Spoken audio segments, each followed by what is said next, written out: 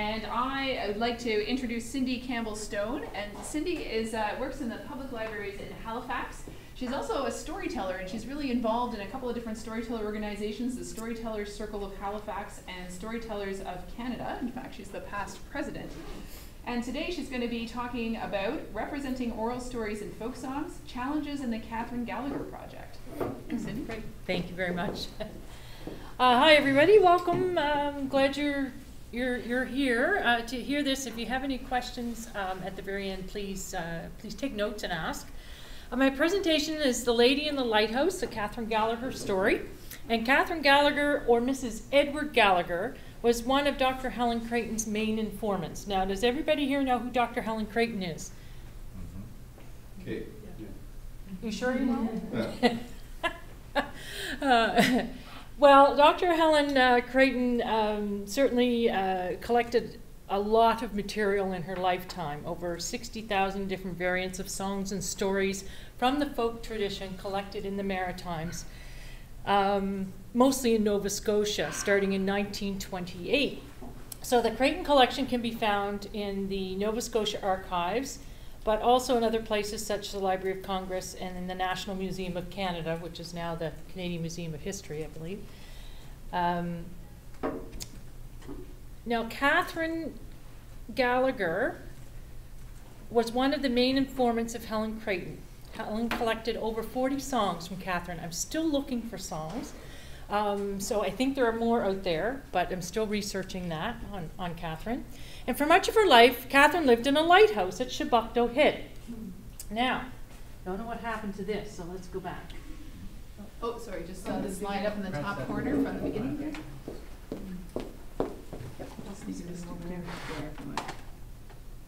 Click somehow. There we go.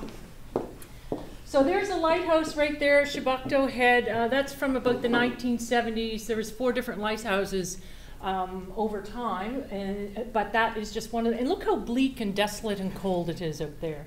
So it was a pretty different place to live for a farm girl who grew up in Enfield, Nova Scotia, which is inland in Nova Scotia. Now, this is Catherine died in 1957, but when I first met Catherine, actually was her voice on this CD, Songs of the Sea, that's put out by the Helen Creighton Folklore Society. And I heard her sing the Broken Ring song, and I just fell in love with her voice. And from that day on, I started learning some of Catherine's songs, and I started researching Catherine. Catherine was born, Catherine Scott, on October 2nd, 1887. She was a young woman, and at the age of 16, she got a teaching degree, but they wouldn't let her teach because they said she was too young. So she went back to school, and she took a degree in, or courses in physical education and home economics. And then she eventually got a couple of schools in Nova Scotia along the eastern shore, and then in Ketch Harbor, which is just down from where Chebucto Lighthouse is. And that's where she met her husband-to-be. Edward Gallagher was a fisherman, but he also served in World War I. Veterans could apply for jobs in lighthouses, so he applied for a job at the Chebucto Head Lighthouse, got the job in 1928 was when they were about to move in. They were about to be married. But something happened. Now, I'm just going to sing you a snippet of a song that Catherine's mother taught her. It's about a young girl who's going to get married. And she's very excited about this idea that she's about to get married. Catherine wasn't a young girl at the time. She was almost close to 40 years old before she got married. And the reason why the wedding was delayed was partly because Ed was in the First World War. And she had to wait for him to get out. She used to knit him socks and send it overseas. But she had to wait for him to get out and get his life together before they could get married. So this is a little snippet of a song. Early one morning in spring, to hear the birds whistle and nightingales sing, I spied a fair damsel who sweetly did sing, I'm going to be married on Monday morning. How old are you, my pretty fair maid, here in this valley so green? How old are you, my pretty fair maid? I'll be 16 years old on Monday morning. Monday morning, I'm going to be married on Monday morning. Monday morning, I'm going to be married on Monday morning. Now, there's more to the song. But Catherine's version of this song was one of the only ones that was collected that actually had a chorus in it that repeated itself. So it was kind of an unusual find for Helen as well. Now, Catherine Gallagher almost got married, but didn't, not just because of the First World War, but because her family farm in Enfield burned to the ground with her trousseau in it.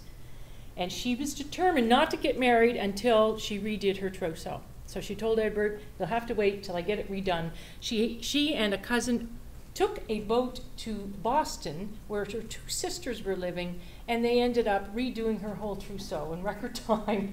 And Catherine was married on a Monday morning in the St. Mary's Basilica in Halifax.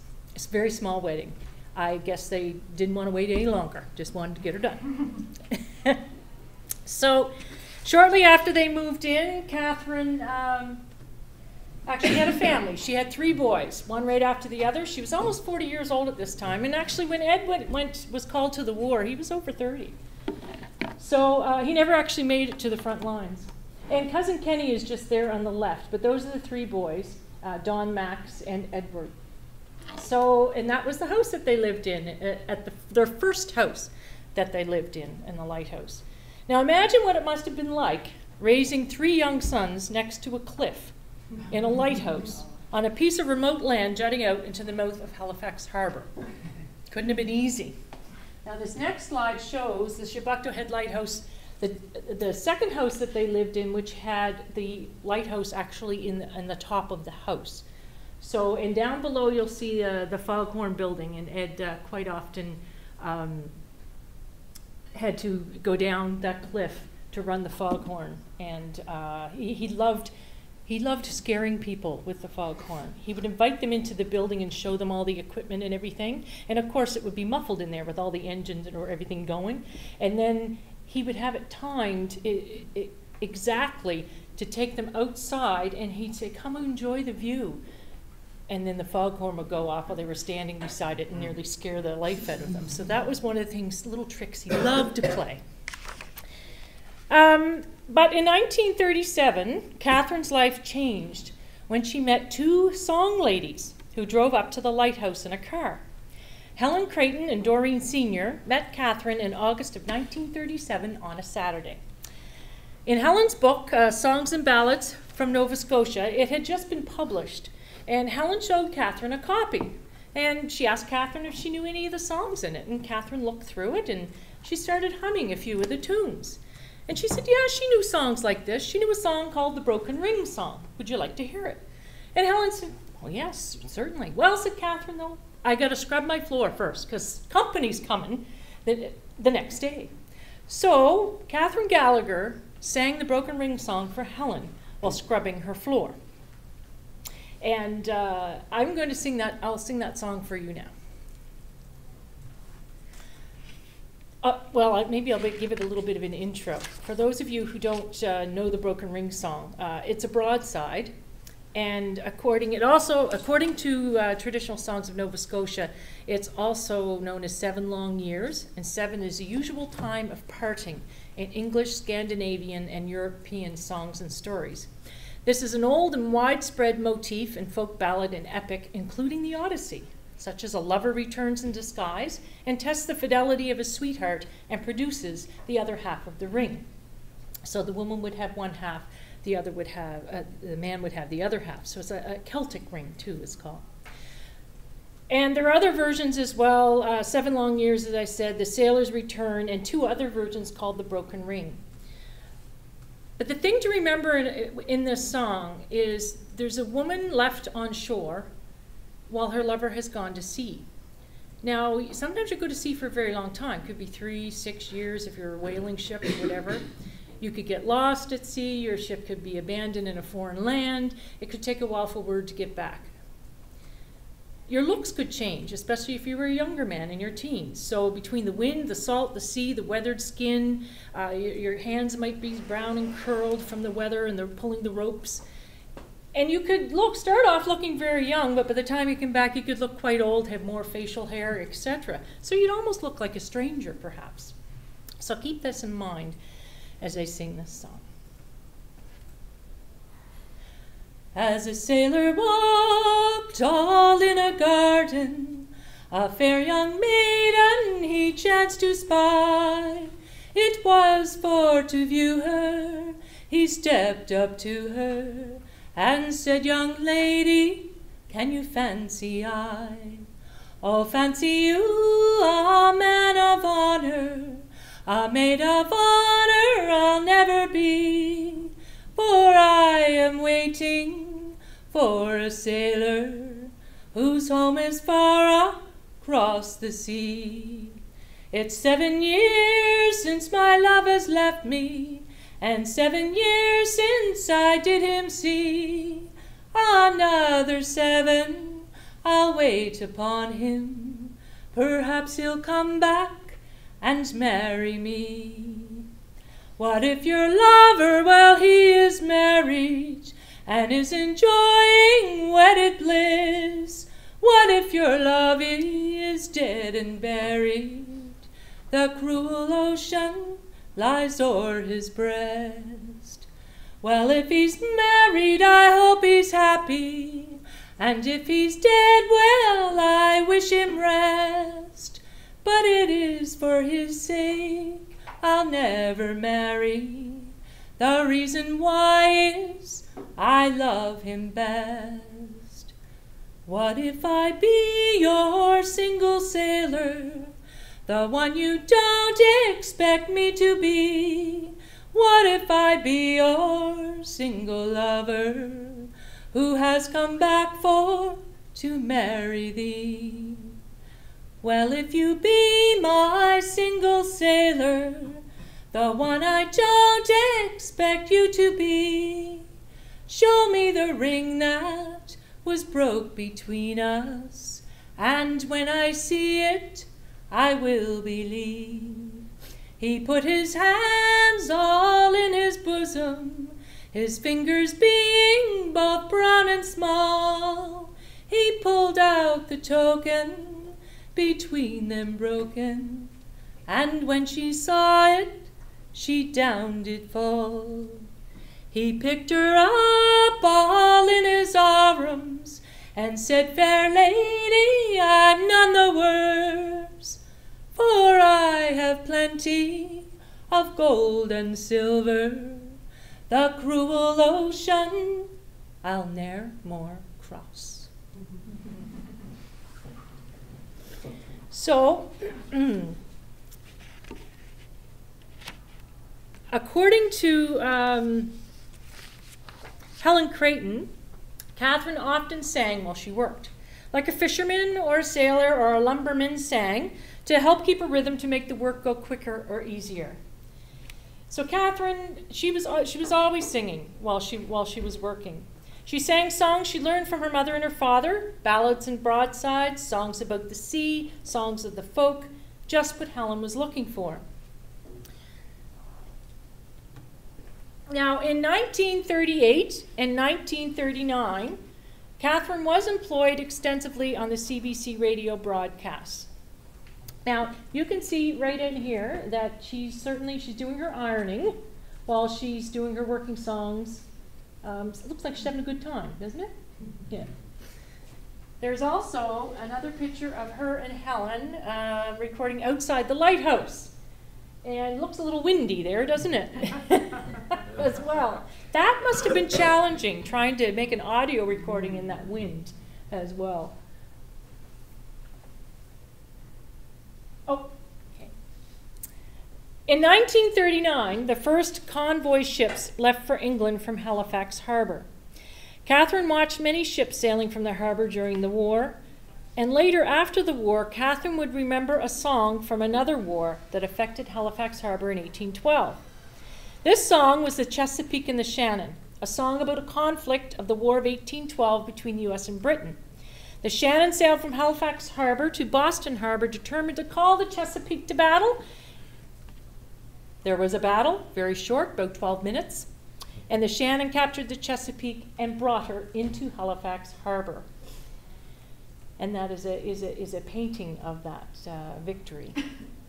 Now, Catherine's version of the song, the Chesapeake and the Shannon, she has some mistakes, and there are a couple of missing verses, but it took her 2 years to remember the verses that she did. But see, Catherine knew that Helen was looking for these types of songs.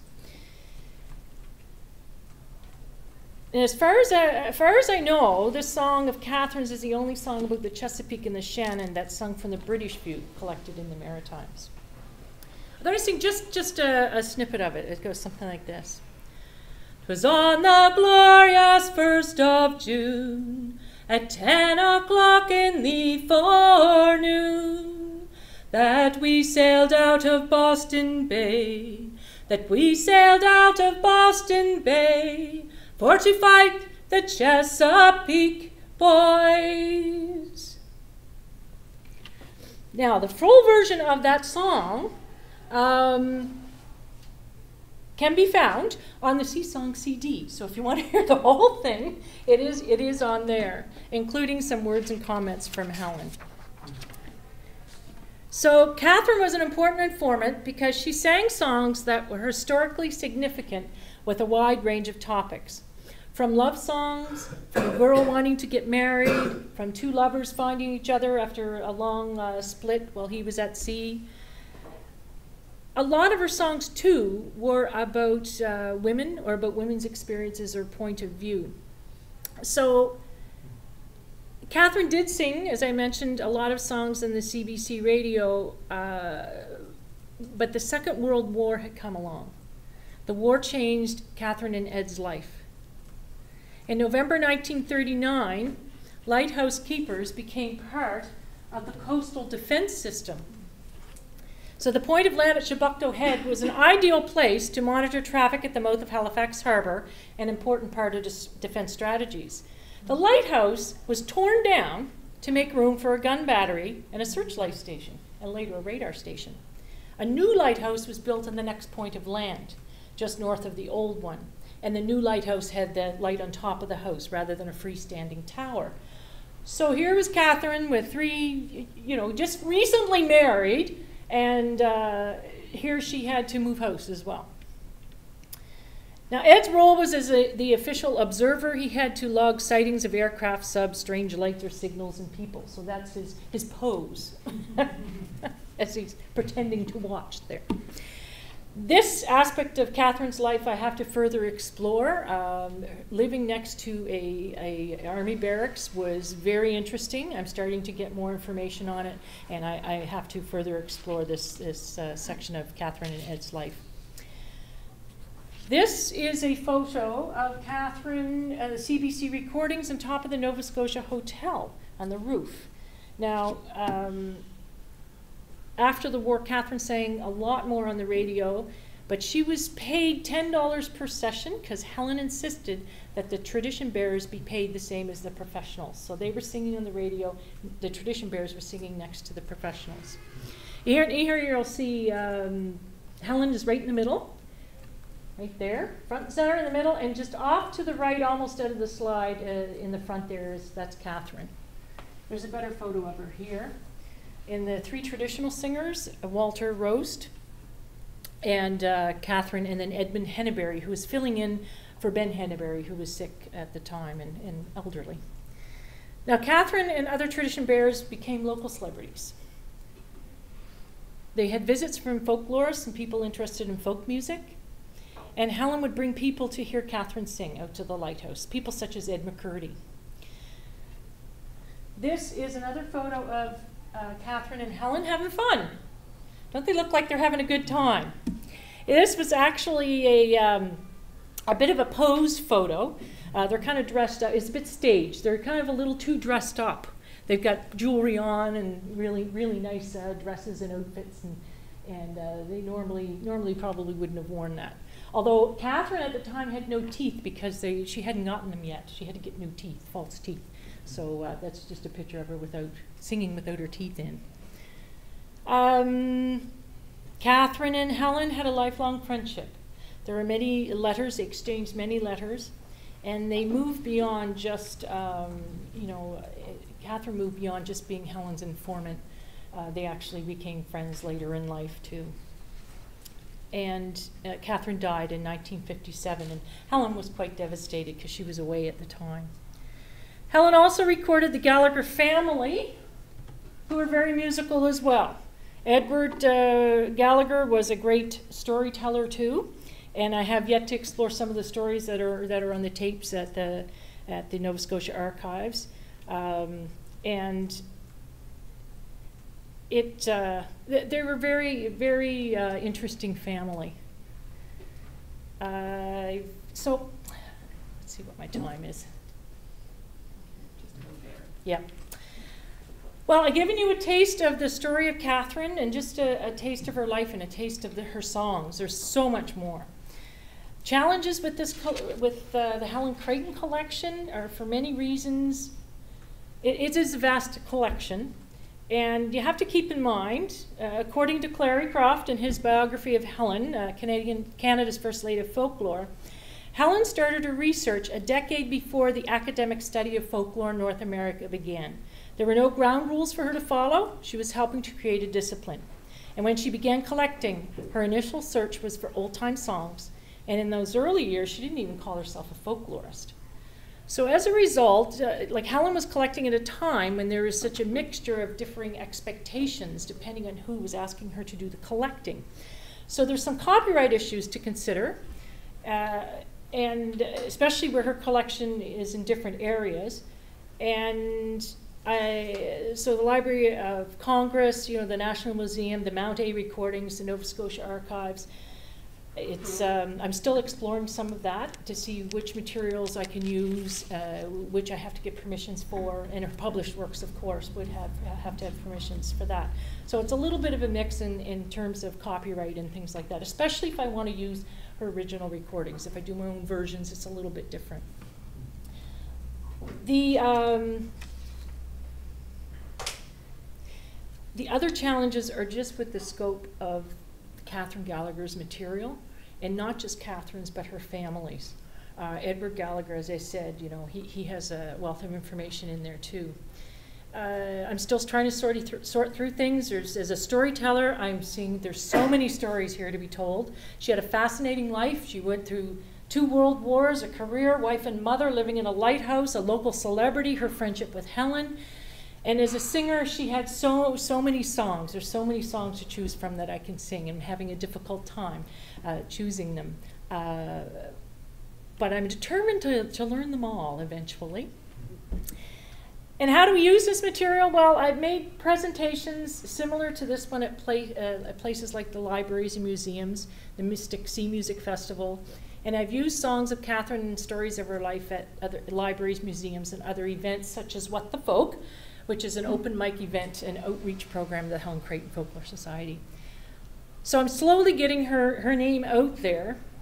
And I'm currently also working on a theatrical and storytelling stage performance, but I'd also like to have some sales product to go along with it, so to promote her story. So I'm kind of compiling a biography, as well as the audio recordings of her songs and my versions of her songs in CD or perhaps online. So I've got some decisions to make, some ways to go to decide how to present Catherine and how to do it. The other thing, though, I'd like to really make a point of, though, is the institutions such as museums and archives and libraries, conferences such as this, can assist in getting some of this original material out to the public. And we're talking the real deal here, not stuff in books or on recordings, CDs, papers, articles, whatever. I'm talking the real deal. Getting people to tell this in the oral tradition. Getting people to sing these songs in the oral tradition, because that's how they were collected. And I think sometimes that is getting lost a bit in all this, collecting. And we're so big on literature, we're so big on research, that sometimes we forget about the real thing, about the tradition bearers and where this all came from. So, one way to do that is to hire and promote a storyteller and singer to present in the oral tradition. But that's another discussion. So I'd like to thank you guys for listening, and thank the conference here. And there's a lot of thanks, people along the way who have helped out. And I especially like Clary, for instance. He's helped out a lot, been very encouraging. And actually, Margot, you're not on there, but you've heard my story of Catherine many times. And I heard you whining for years. So I appreciate that. And Leo's always come to all my presentations, so thank you, Leo, for that too. But I especially want to make a note to Max Gallagher. Of course, he is the youngest of the sons, and he's in his 80s. And I've interviewed him, and that, again, another aspect of this. And he's been really great to give me a real sense of what Catherine was like and what his family was like and what it was like living in a lighthouse. I like to just end with one of Catherine's little snippet of her song. And it goes like this. Come all ye old comrades, come now let us join. Come lend your sweet voices in chorus with mine. Let's drink and be merry, and above all refrain. We may now and may never all meet here again. Thank you.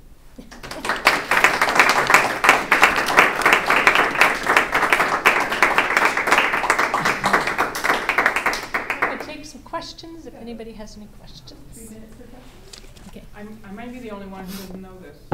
But could you tell us more about Catherine's involvement in CBC? Like, she just sang songs? She just what? She just sang songs while ironing? I didn't get this part. Oh, no, well, the CBC, she would actually go to the studio, Okay. right, and she would sing. Helen would do all the arranging of getting the tradition bearers together. Did Helen have a show on CBC that Catherine was singing on? That's part of my, maybe Clary, do you know that answer? Yes, Part of my research Canadian stuff. Broadcasting Corporation had an agreement with the BBC, and they were making co-productions, and Helen was contracted to put together a series of folk music programs. And at that time, of course, you basically hired classically trained musicians to do arrangements of the folk songs. And I think there were 4 hour-long broadcasts. And, excuse me, Helen said, yes, but we need the tradition bearers there as well, and they need to be paid the same amount of money. So that's how they got involved with the programming. Yeah. And, yes? And I know it's difficult with CBC, but have you accessed those recordings? Have you heard those programs before? Those No. programs are no longer extant. Yeah. CBC didn't keep those particular programs. Yeah. Which is unfortunate, but, you know. There's also a program CBC did back in 1935, I think it was, of Ed Gallagher playing music and calling songs, because he used to go to the dances where he and Catherine probably met. And it was actually a cross-country broadcast, a national broadcast from lighthouses that CBC did. And Max Gallagher has a record of that. So CBC recordings of through all the lighthouses in Nova Scotia. So Ed is there. I've listened to it and just been kind of gobsmacked that it's there. I don't know that the CBC still has that recording. Max might be the only one that has a record of it. It has an original recording. But I don't know. And is there like maybe transcriptions? Because I know with Edith Folk's folk programs in the 50s, I've read just transcriptions of what the programs said, like Ed McCurdy singing or Alan Hill singing. And Well, the Helen Creighton collection is huge. I've only touched a tip of it. Yeah. You can spend hours in the Nova Scotia archives searching through things. I've discovered, letters. There are some transcripts of some of the shows. Yes, there are some programs like that state who was there and who presented and things like that. But I haven't gone through everything yet. There's also correspondence between one of the people there you saw beside Helen on top of the roof was Robert Anderson. He was the CBC producer, And there's correspondence and Helen's diary entries that talk about how they developed the programming and how Helen insisted. And for instance, Walter Roast going in and being broadcast, and then the classical musicians coming up and saying, you know, we can actually learn something from you in musical phrasing and things like that. So Yeah. there's tons of information there. Yeah. And Catherine was very precise in how she sang the songs, and she also wanted to be true to the memory, which is why it took her 2 years to remember the Chesapeake and the Shannon song, which is why I gave it as an example, because she started to understand what Helen was looking for. She wanted to be true to that tradition. She didn't want to just go make up verses. She wanted to try and remember exactly what she heard in that sense too. So, yeah. Sorry, in the interest Nope, of that's time, okay. I'm going to have to cut off the conversation. I always hate doing that. But thank you very much, Cindy. Oh. Thank you very much.